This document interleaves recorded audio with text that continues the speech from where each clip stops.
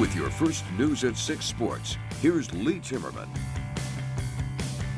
Bowman County boys have their sights set on a 4th straight cross-country state championship, and they're ranked #1. The Bulldog girls are currently #2 in the coaches' voting. They have won a combined 42.5% of all of the state meets in Class B history. JT Faribault puts the program in this week's Sports Spotlight.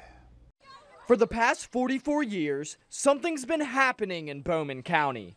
The Bulldogs cross-country team have been running laps around their opponents. Head coach Jonathan Yonner believes there's a pretty good reason for that. They're hard workers. They're just, they work their tails off day in and day out.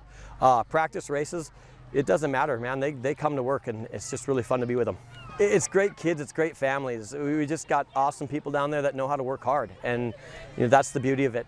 With a combined 43 state titles between the boys and girls programs, success is a massive part of the team's culture.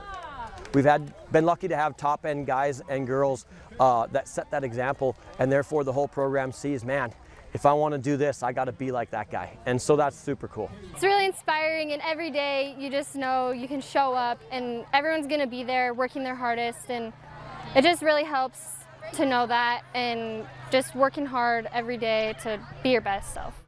Taylor Warner is a junior. His brother Austin was the individual state champion last year.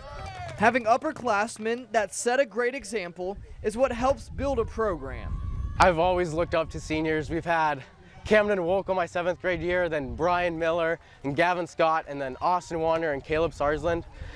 Losing Austin and Caleb the last year was really tough because they brought so much personality and bond. They helped the bond so much.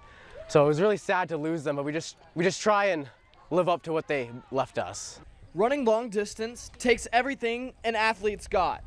Having a close-knit team that feels like family pushes the Bulldogs runners further than they sometimes think they could go. It's a second home. You just feel at home when you're with the team and make you feel great and always push you, and it's just great. The team atmosphere that we have really helps each day. You come in with a good attitude, and we all push each other every single day, and yeah, just the team really helps you every day to push yourself to the max. The Bulldogs will be competing in the Hazen Beulah Invitational this Friday at Black Sands Golf Course. With the spotlight on the Bowman County Cross Country program, I'm JT Faribault reporting for your news leader. It's a win for the Bobcats to open the hockey season. Bismarck beat New Hampshire in the NAHL Showcase. The Cats got goals in the first and third periods. Clayton Knapp with the shutout in goal.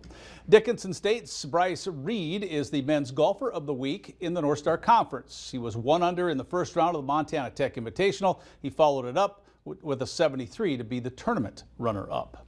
New Rockford's 2-point win over North Prairie opened the door for the Holsteins to go back to #1 in 9-man football. Sargent County also moves up, and the Rockets are 3rd after that big win. South Porter's #4.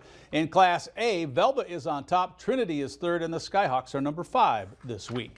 And this afternoon, Griffin Jacks gave up the game-winning home run in the 9th inning as Tampa beats the Twins 5-4.